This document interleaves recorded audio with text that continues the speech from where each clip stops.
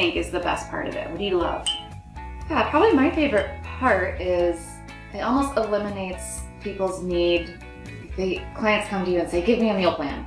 It's like, no, that's not how it works, because we need we need to make sure it's food you like to eat. Yeah. So I like that by the end of the class, they no longer are asking that. Yeah, my favorite experiences are when they say, what should I eat? Can I have this? And then towards the end, they're like, hey, guess what I just did with broccoli?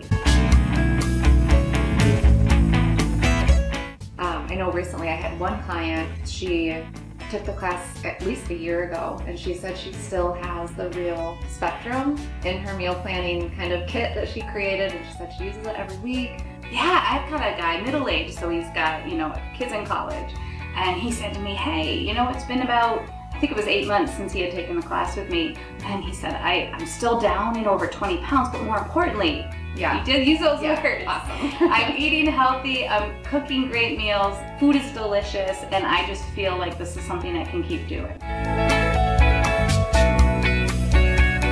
Taking the program from in-person to kind of this online format where we dial in virtually, but we have these really great online tools, and then the interactive component online. What do you think is going to go well? I think it's going to empower people, and I think it will also draw some kind of support and compassion with each other, because they'll see what the other person's writing. Yeah. And oftentimes, as you know, in class, it's the participants that feed off of each other. Absolutely. And they'll start saying, oh yeah, you know, I used to do that, but here's what I found that helped.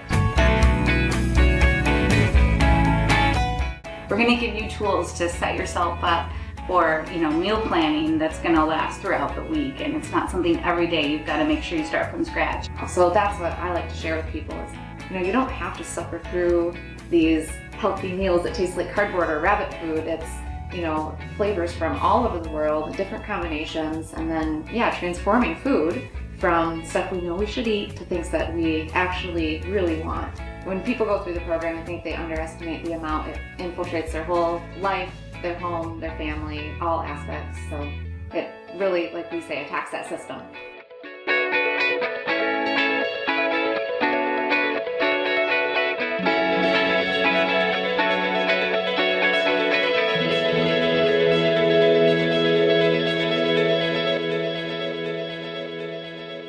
It's important to recognize and have a little bit of a confessional right now. Like, you and I like bacon.